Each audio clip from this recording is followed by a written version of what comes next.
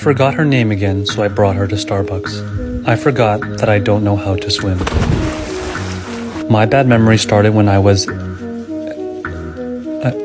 I don't remember. The worst is when we go on vacation and I forget to book the hotel. Luckily, they had one room left and we got the master suite with our own gigantic fireplace.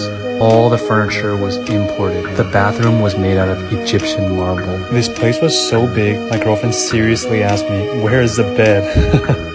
I had no clue either. Then she asked, "Who are those strangers in our room?" Sir, you don't have a reservation and this is the lobby. So you got 5 seconds to leave.